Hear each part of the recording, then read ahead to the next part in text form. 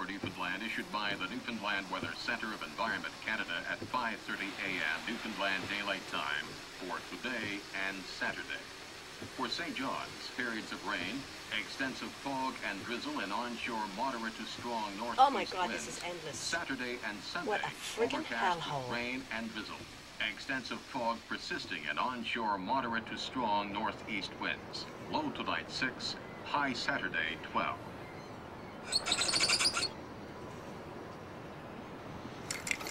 Now the wind starts blowing, you see him chop wood. Okay? Thank you very much. Okay, go ahead.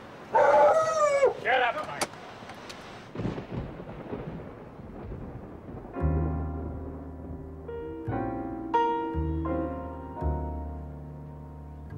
For St. John's, tonight overcast with rain, drizzle, and fog.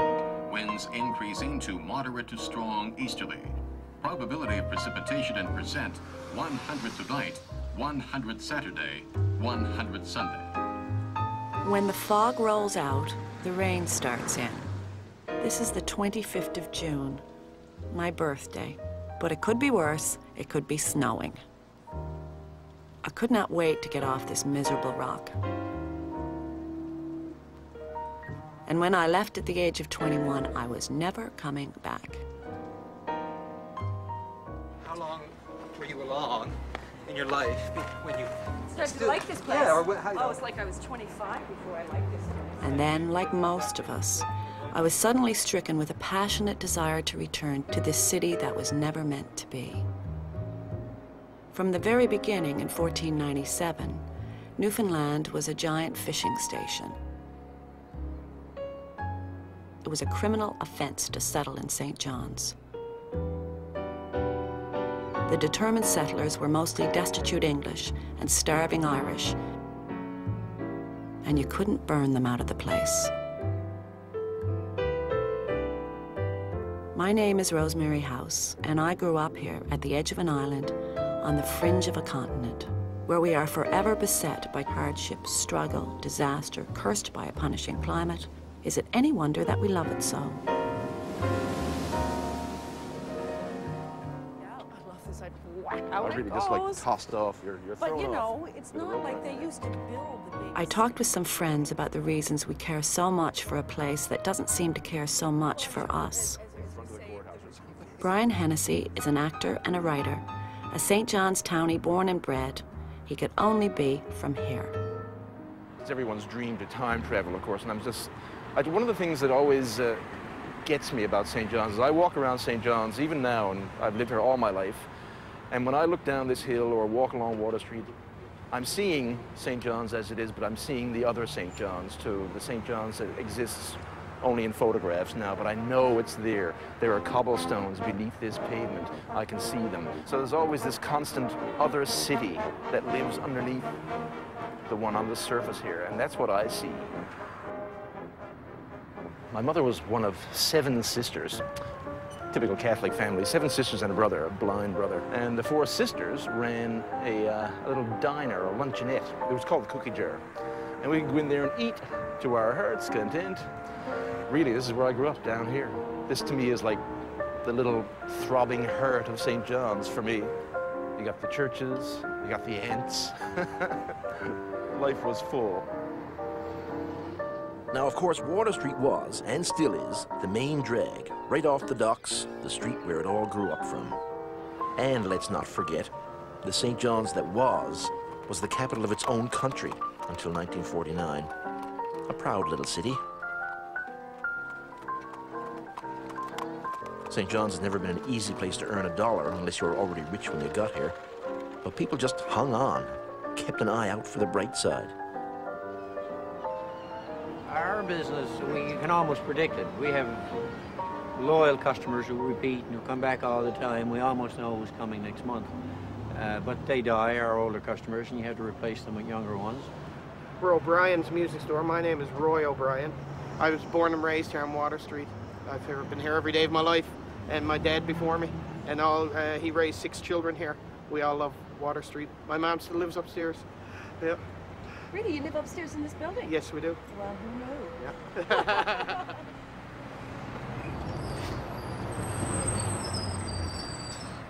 St. John's used to be just chock full of street characters. Oh, I know. Not the homeless, but just characters.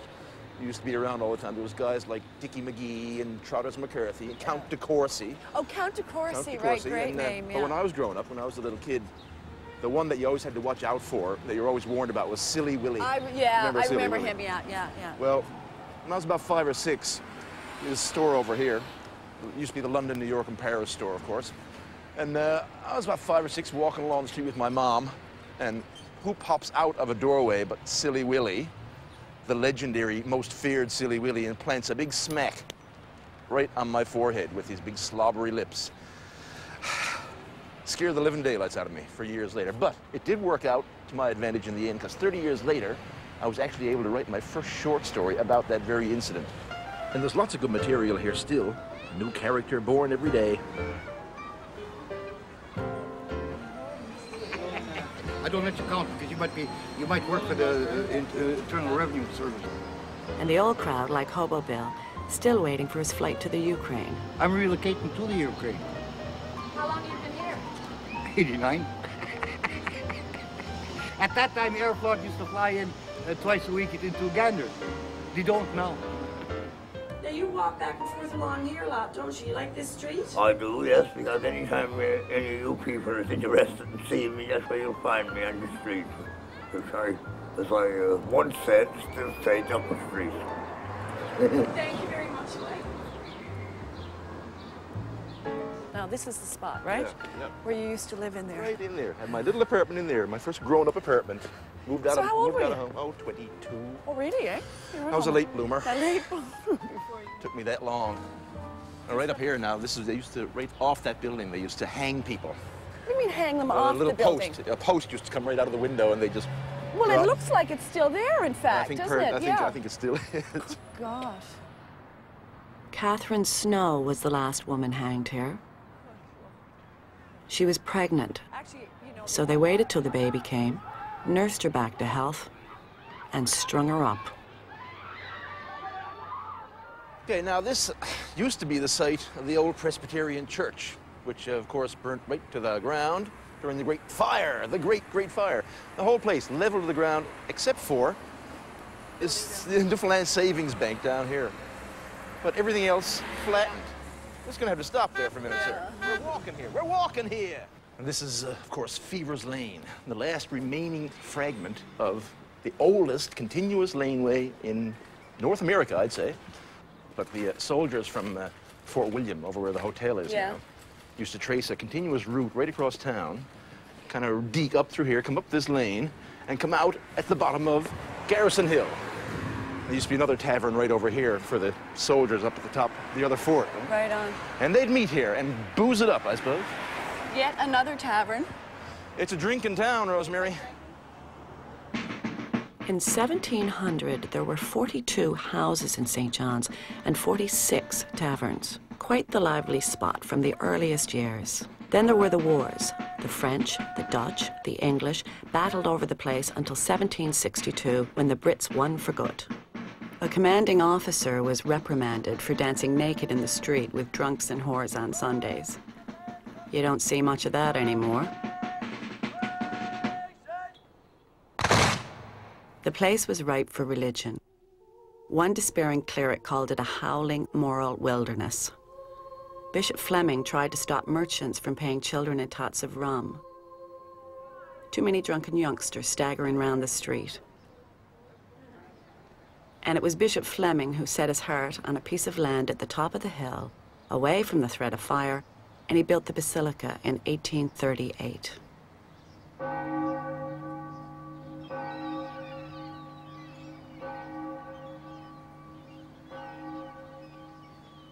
They ended up with this huge, fabulous piece of real estate in the middle of St. John's with the basilica on it, and Mercy Convent here, Presentation Convent over there. And on the other Andy side, Jones is a writer and an actor, and like the city itself, he grew up under the influence of these great grey towers. The fact that the church had its hands on all the art that we were involved in. So like music was the music, the sacred music of the church, and the architecture was the physical art, and there's paintings and statues, and then the theater was the ceremonies of the Mass and ceremonies of Holy Week and so on. And there was also that feeling that somehow, because you were part of the Catholic Church, and because we're in this incredible place here, that you had somehow had a connection with Rome. In a sense, you owned a little part of that because you were Catholic. I figure that I had much the same education that Chaucer had. I'm sure, you know, that same worldview. And because the church, because the Christian Brothers ran every classroom and the nuns ran all the classrooms for the girls, that even when you're doing math class, you were dealing with religious issues all the time, you know. I mean, number of angels on a head of a pin type math questions. I was in grade 8 and I was in the altar boys. I used to serve Mass here, of course, and get involved in the bigger ceremonies that were happening during Easter week and stuff. And in fact, I used to serve Mass in the side altar. I remember serving 6:15 Mass down there on Sunday morning sometimes. So I can remember the idea of getting up at like 5 o'clock, I guess, in the morning, and walking across St. John's in a bitter, cold winter morning, and getting here to serve Mass. And there'd probably only be 3 or 4 very holy people who are actually in the church. It was the holiest time I've ever felt in my life.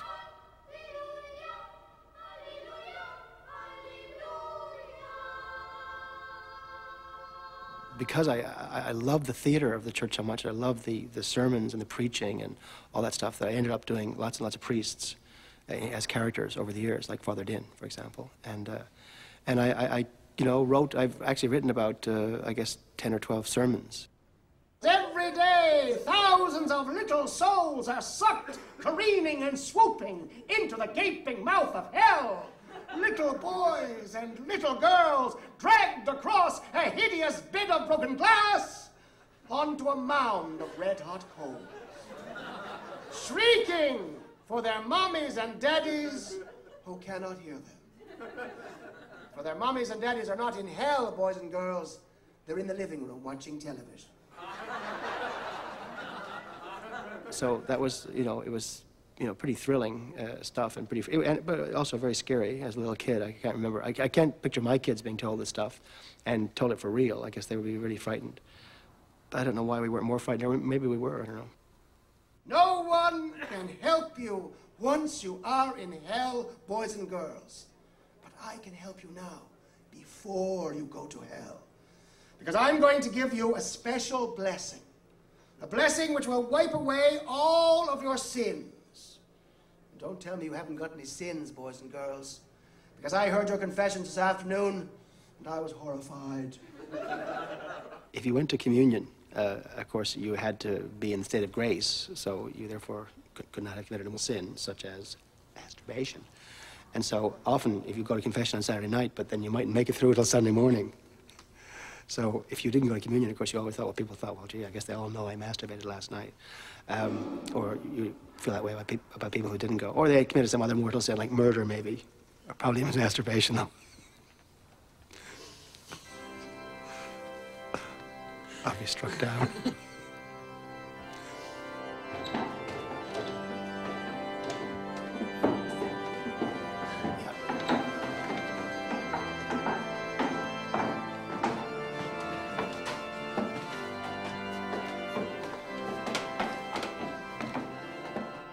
Priests were very dramatic and quite effective in these sermons that they gave, of course. And like, for example, the idea of eternity.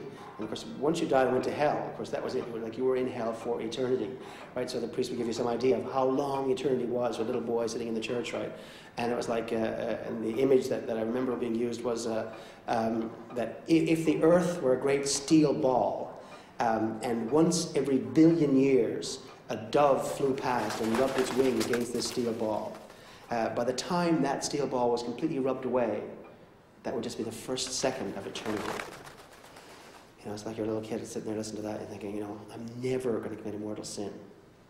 But, and yet you did, though, eh? I never did personally. No. Other people did, I know, yeah. I heard it.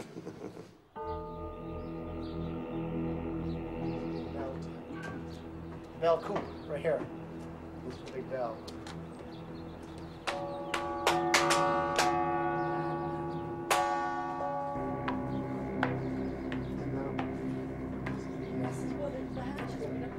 right up there.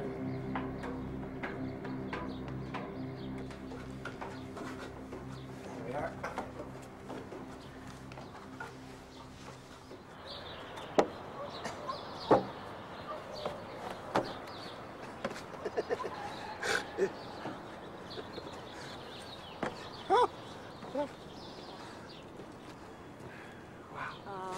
It's Incredible, eh?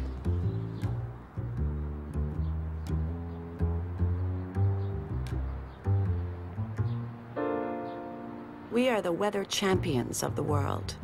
We have the most rain, the most snow, the highest winds, the most fog, the least sun, the greatest number of drizzly days and overcast skies of any city on the continent. A warm and sunny day is reason for celebration.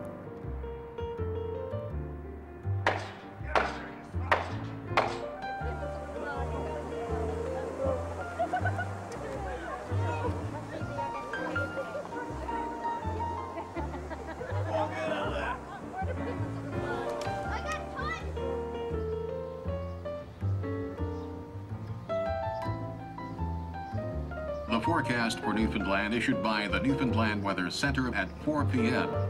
For St. John's, tonight, rain beginning this evening, occasional drizzle and fog.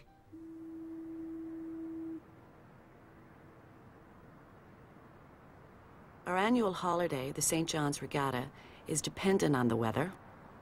People go to bed at night wondering whether they'll be watching the races in the morning or on their way to work. The Regatta Committee meets at 6 a.m. to call the day fair or foul. This day was called fair.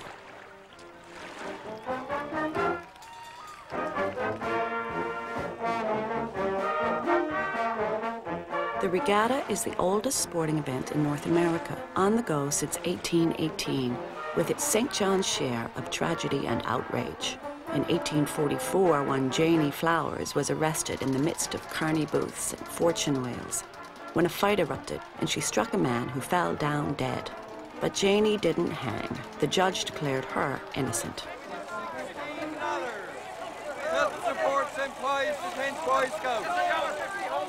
3 tickets for 50 cents to win your ticket.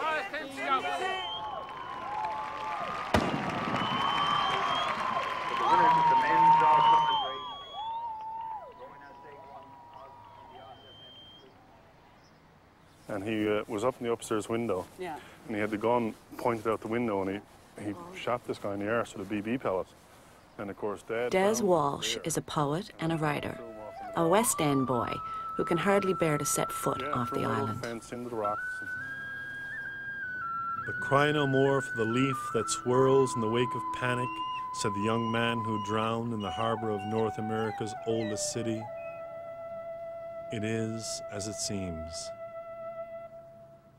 This laneway here was probably the earliest memory I have of growing up in St. John's.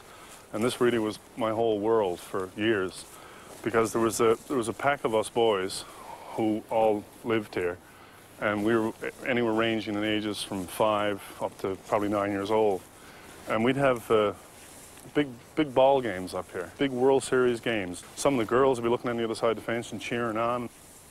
And then, of course, when we weren't playing ball, we'd do things like play trucks and cars. And like we'd have all these big elaborate roadways made out here, and we'd have all our little dinkies out and garages made and little ramps for the cars to go up.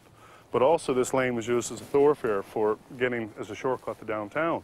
And of course people from Mundy Pond, who were people to be feared when I was growing up because they were bigger and tougher boys, and they would come through, and when the shout went out that they were coming, someone would make a roar, and we'd look up and you could see them, 6 and 7 abroad coming down the lane. We'd all jump in behind the fences, and of course they'd come through and they'd kick up all the rocks and throw the dinkies, probably put some of them in their pocket and go on. And we'd have to wait mutely there until they went by, and then we'd come out almost like soldiers after an attack, and just come out and look at the ruins of what was left and built it up again. But this is where I spent most of my years, right here in this lane. St. John's wouldn't have been a very easy place to rear a little family in a picket fence, I wouldn't think, There was no place for that here. It was very much a colony. It was very much a place that was built on one thing only. It was only built on the fishery. I mean, St. John's now, and especially the people in suburban St. John's, like to think and remove themselves from it. But their vinyl siding is put there on the backs of codfish, and that's the only reason the place was there in the first place. I think most places would have collapsed long before the crisis and the codfish hit that we're into now. I think most places would have collapsed 300 years ago. I think most places, most people would not have survived it. I think most people 500 years ago would have given up and gone and said, forget it, it's not going to work. We've certainly proved that not to be true. My great-grandfather came as a child from Cork in the middle 1800s, but he came with his mother and father. They landed, of course, here in St. John's Harbour. The mother and father died of cholera, we believe, and then all the kids were put in orphanages. And my great-grandfather, Thomas Walsh, I'm not sure how long he's took it out, maybe a year, but he was only about 8 or 9 years old. Anyway, he ran away, and he ran down here to the docks and became what was called a wharfinger.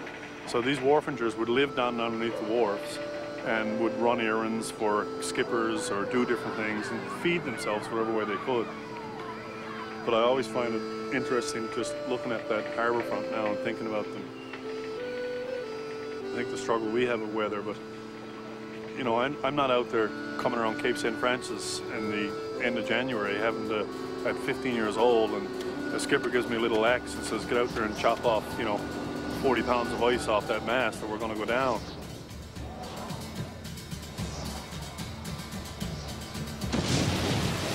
Disasters, again, are repeated throughout our history. You know, the Ocean Ranger being probably one of the most recent, most tragic. I knew people that were on that rig, and I can remember that day leading up to it. I can remember what the weather was like. I can remember going out the house and going up the road just a few hundred feet, but the coldness, I could feel the coldness in my lungs. It was like the air was freezing in little particles inside my lungs, and it was so bitter cold. And then, of course, the next day is when we woke up and heard this news that the rig had capsized. St. John's was in mourning. And I'm sure it was in mourning when they brought in the sealers, when they came right into this harbour with those sealers that were all lost on the ice.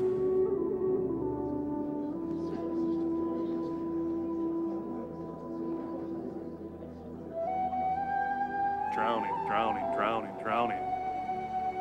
The fire, the Knights of Columbus fire, I mean, disaster after disaster after disaster. When St. John's isn't being rained on, the place is catching fire.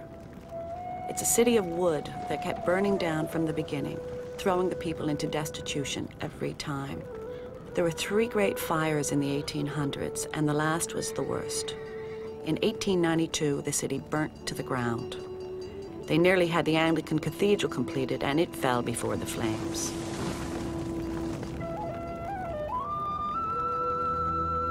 "100 men and women died in the Knights of Columbus fire in 1942. And then 50 years later, in 1992, fire broke out again in exactly the same spot. Where's that fire engine going?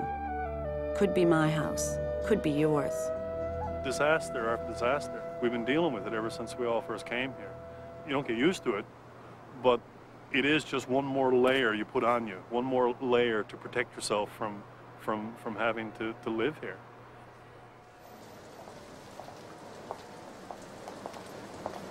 The weather here is such a trace of mood. My God, you get through the winter, and you get those first days, you get those first warm days when you've had nothing but fog and drizzle and overcast days for about 3 weeks, and you get a really good sunny warm day and a full moon. It's really not safe to go out in St. John's. I mean, you're better off staying indoors and lock yourself away, because the place does go lunar. I mean, it really does. Baby. I'm offensive player of the year. I'm defensive player of the year. Beautiful women. This is our women, baby. I love those girls. Oh, jeez, I never loved a girl more. That's the way our world is. That's the way our world is, baby. You know, there's that whole tradition of rum and how people were paid in rum, I guess, and like kids who worked on the docks and stuff like that and who worked for the merchants were paid in certain numbers of tots of rum. That must be deeply in our culture too. There's the notion of looking to something in your life to lessen the suffering of living, I guess, you know, and so I guess some people have turned to the church and other people have turned to the bottle, you know. It's like do you choose to find your comfort at the foot of the cross or at the bottom of the bottle?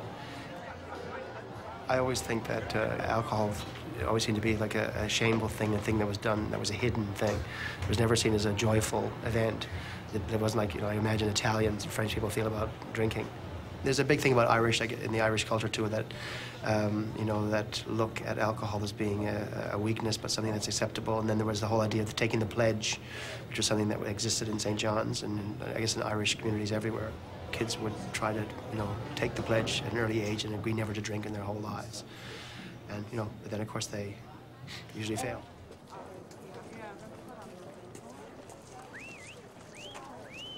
It's all about a maiden, both young and fair, went out one evening to take the air. She met a sailor all on the way, and she paid attention, and she paid attention to hear what he might say.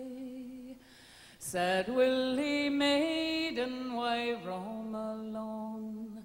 The night is coming and the day far gone. Anita Best came from around the bay in Newfoundland, which is to say she was not blessed by being born in our glorious capital city. Baymen have endured centuries of torment at the hands of the chauvinist townie. It's my dark-eyed sailor, he's the cause of all my woe. Being a Bayman, you're always looking for some way to, you know, elevate yourself above the townie, or at least be admired by the townie or whatever. So, thanks. Musical traditions from the Bay have ensured that Anita is in fact greatly admired by the townies.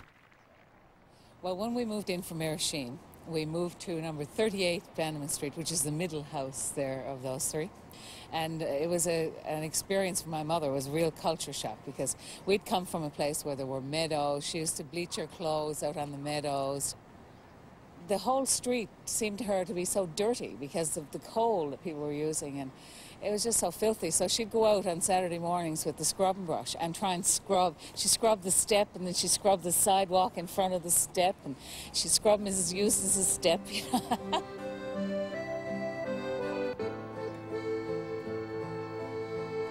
I grew to really love St. John's. I know, like, Baymen are not supposed to love St. John's, but I grew to love it. I mean, I really do. I love walking around in it, love the alleys and all those queer little places, and I love the way the people are now.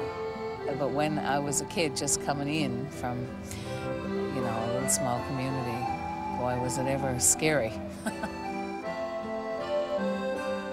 I remember the first day I went into the classroom, I had on a blue nylon dress with a pair of snow pants underneath, because it was in the winter time. It was in January when we moved in here, and that was completely not in fashion. I could hear the other girls in the cloakroom, the other little girls, and they pointing at me and sort of snickering and stuff like that, and I said, well, I got to get rid of this. I didn't know whether it was the snow pants or the dress. You know, every time you opened your mouth to say something, someone would laugh, and it was because you had a different accent from them, yeah, in here.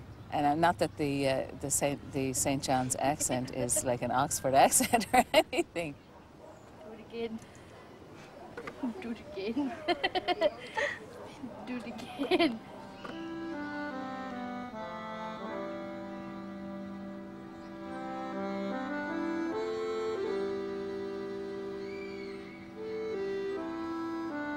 When we first went to university, there were speech classes, and the Baymen would have to get up and read in the classes, in the English classes, and their accents, and obviously, you know, their accents were different from the St. John's accent. And you had these professors getting them to read 18th century English. All of this stuff that was very unfamiliar to them, they'd be having to read these things to try and change their accents. It was a dreadful thing that they were going through, because there's nothing more humiliating than being made to feel that the way you speak is inferior to the way that somebody else speaks. I mean, that's how the class system runs in England.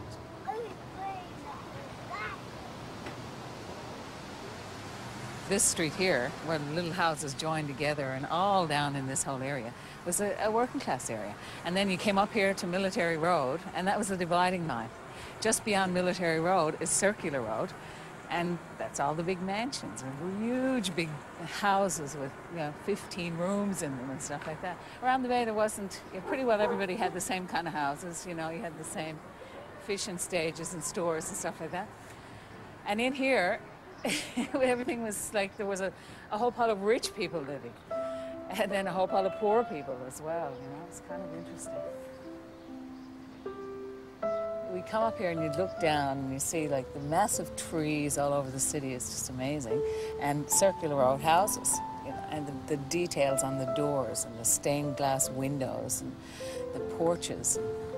And you thought to yourself, well, who lives there, And then, of course, my mother had been a servant girl. She'd, worked as a servant girl for the merchants. And she knew all about what went on in those houses. From the working class point of view, there was always a sort of resentment there.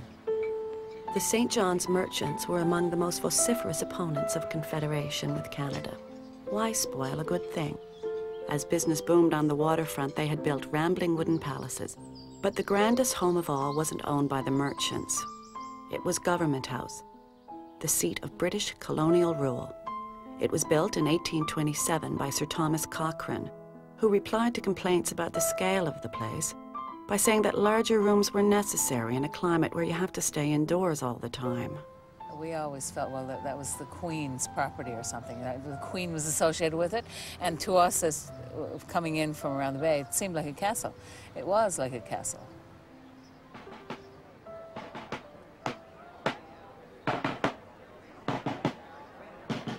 A moat surrounds the house, constructed, so they say, by a planner who confused the place with the West Indies.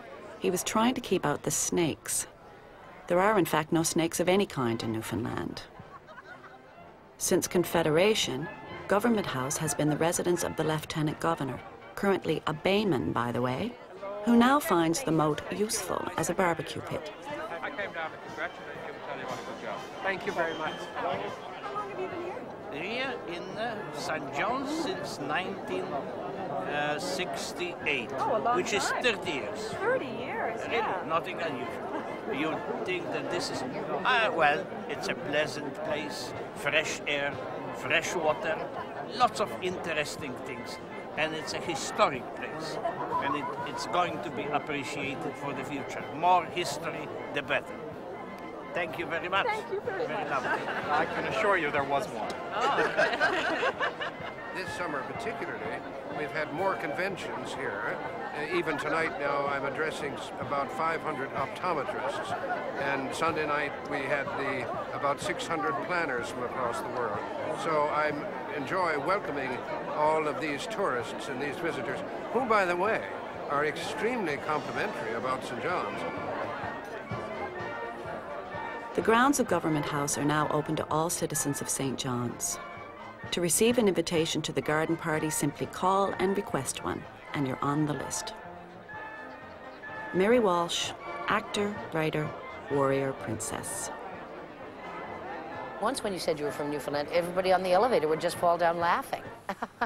It was like, all you had to do in '74 when we were in Toronto was say you're from Newfoundland, and people would, people would pee in their pants. Like, they just could not stop laughing at how funny that was. Just that you were a Newfie in the first place was so funny, it would just kill them. My father was born in 1898. He would always say stuff like, St. John's was a city when New York was a mud hole. Like, he loved St. John's, and we'd always go, yeah, now New York is a city and St. John's is a mud hole, yeah, right. And when he'd drink, he'd always talk about, because he'd gone all around the world, 1 top per day per man. And then he'd always go, I've been everywhere, Mozambique, fuck it, Madagascar, fuck it. There was no place in the universe that was like St. John's, though he hadn't actually traveled in space.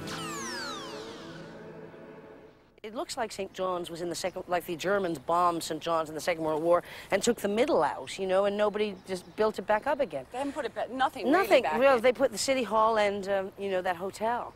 But, so that the whole middle of St. John's is missing. Still a few pictures. Well, that's what we'll have to get now. Still a few pictures, A few yeah. pictures. Oh, there's not nothing pictures.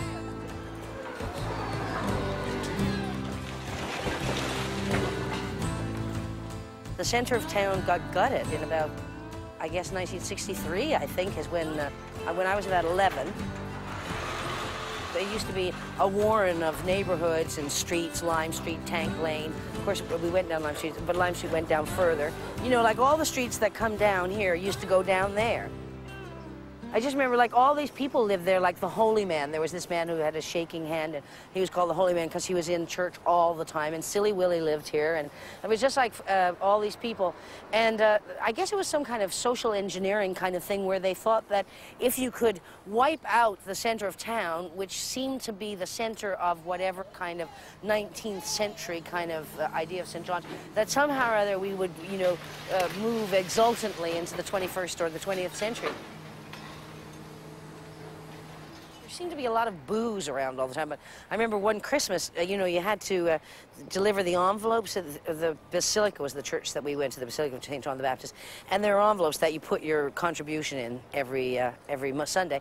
And so the school kids had to deliver the envelopes to each family, so each family had their own set of envelopes. And I was delivering envelopes at Tessier Place, and it was like, you know how dark it gets in December? It was like 4 o'clock in the afternoon.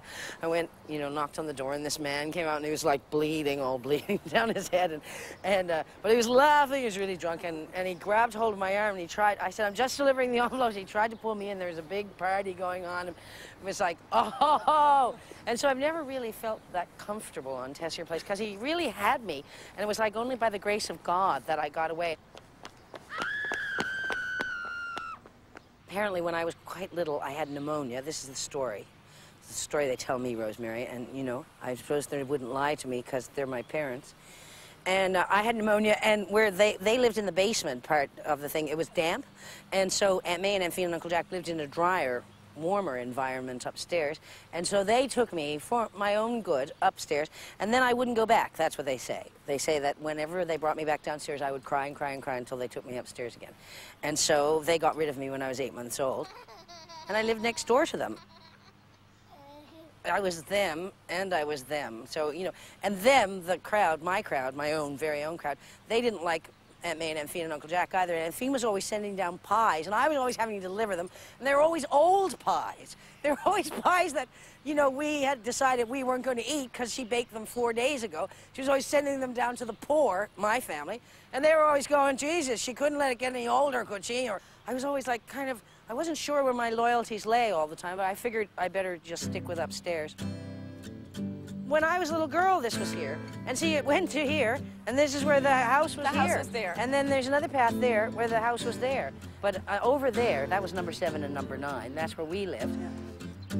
Like my best friends, Tishy and Boopy, they lived up there.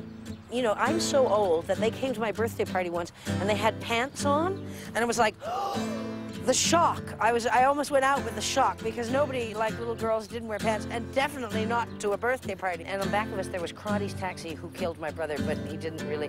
But Boopy Breen ran up over the street one day and said, Mr. Crotty killed Greg. And so we all ran down, and he'd actually just knocked him down. But, and this was Laundry Lane, and so we played over here, you know, alleys and mots and all that all the time, and whatever you played, flashlight. No, Spotlight, was it? Yeah, Spotlight. And so it was you know, it was almost pastoral in a way, and it sort of was put a lie to that whole notion that, of course, they had to burn out the horrible slum that we all lived in. Aunt May had a really good friend, and whose brother, they owned Theatre Pharmacy, so we always dealt with Theatre Pharmacy. And of course, that's Theatre Hill, where you know, and what's called that? Theatre Hill is Queen's Road, yeah. But that part of Queen's Road was called Theatre Hill. Yeah. And so I think that it's really weird to be living on Pennywell Road in a way, because I sort of want to live downtown all the time. It's like, because I always lived downtown, so I feel like I'm cut off, uptown, yeah. Like, who wants to be uptown? The synopsis for St. John's and the Avalon region. The onshore northerlies will continue to give fog and drizzle over the eastern part of Newfoundland today and Saturday. Some occasional rain is also expected to begin this afternoon over eastern sections as a low-pressure system approaches the island.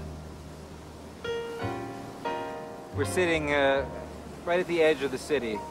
Chain Rock is here, the Narrows, the entrance to St. John's Harbour is beyond, the city's at our back. This is the limit. As far as you can go. This is as far as you can go without being a part of the briny deep beyond.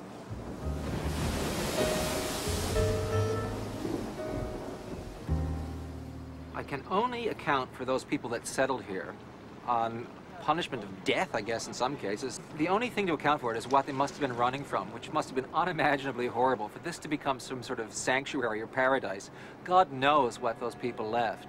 Ed Rich is a writer and a novelist. His family started out here at the edge of a city, on the edge of the world. We are on the side of Signal Hill. Beneath us lies the battery, composed of the top battery, the top middle battery, the middle battery, Fort Waldegrave, Powder House Hill, and the outer battery, which is the Rich family seat. People first came here, I guess, this close to a cliffside because of its proximity to the ocean and its bounty, just right there, just beyond that hill. And the City of Dreams in the background.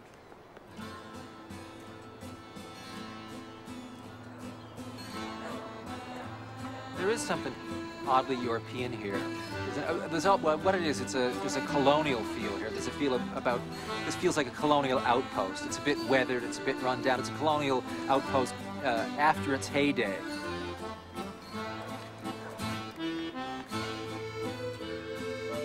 When you're in Toronto, well, certainly Montreal, in New York, you realize I come from a place that somehow, it's a little bit out of time.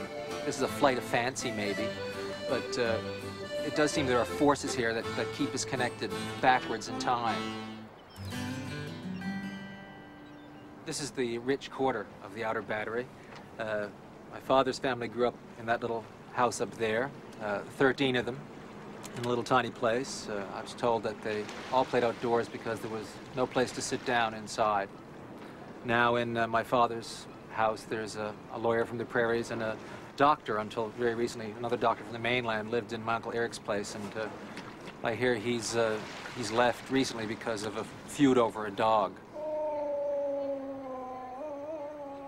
I don't really retain a lot of this old Newfoundland connection to, you know, the fishery or the ocean or that way of life. I'm a middle-class kid. I grew up in the suburbs, but what it is that I get from this place, I really can't identify it. We're not part of the commercial maw that is fueling this globalization thing, you know. It's not glamorous to live here, certainly. You know, you still have a struggle getting a head of lettuce at certain times of the year. Certainly you never get any arugula. You know, that's not available. You name it, we got it. We haven't got it, I'll get it. How's business? Hold in there. Dog eat dog. You survive. Sometimes it seems very, very promising, you know. Other times. And other times, it just seems like you could put a bullet in your head. It seems ridiculous to say that's the charm of the place. Friday, periods of rain, windy, low near 4, high 8 degrees. Probability of precipitation, 90%. The weather is a minor thing, given the sort of persistent economic problems here. That's a more grinding, punishing thing, and we've got a history of that too. That's a real part of our history, you know. It's not that there's not jobs. It's that the jobs were poor jobs. That, you know, merchants were robbing the people, you know, while they were exploiting a bountiful resource. Money was leaving here, and yet people weren't getting a cut of it. So for some reason, that's part of our history. You know, sort of a lack of a material culture. Economic inequities just persist here for some reason. You think you're going to be able to stay in St. John's when you finish school, or do you want to stay here? Hopefully. Not really. No, I'm moving. But No doubts here. Why? Why do you want to be out of here? It's a hole. Yeah, exactly. My thoughts exactly many years ago. And you'll probably leave, and so will a host of others. But it'll hit you. One day, you'll be dying to come back.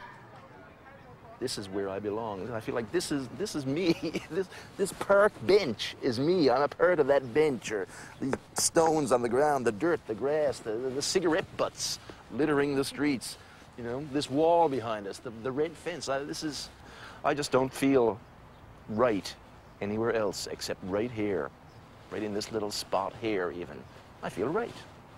This is me.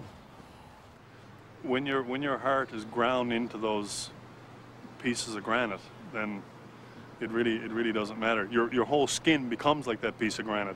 The weather cut into your face and can whip you sideways, but it's, you know, you just stick your head down a little further and keep going, you know. Why people keep believing this place, keep loving this place so passionately, is in the end, I think, a mystery to me, because, and as are most passions, you know. If you could explain a relationship and you understood its mechanics, it wouldn't be an affair of the heart. And loving this place despite itself is the mystery, you know.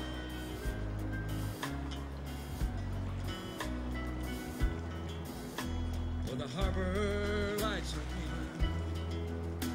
and the evening's still dark, and the seagulls are all dreaming seagull dreams on Amherst Rock, and the mist is slowly drifting as the storefront lights go dim, and the moon is gently lifting as the last ship's coming in, and all the sailors got a story. Some are true, some are false, but they're always right, and they're up on the deck and dancing the St. John's waltz.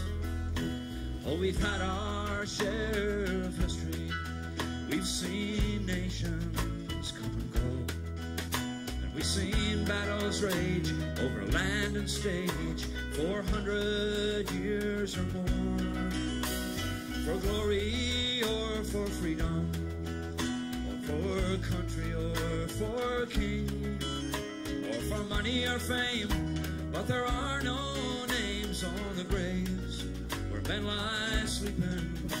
All the 9 to 5 survive the day with a sign, a dose of sauce. They're parking their cars and pack on the bars and dancing the St. John's waltz.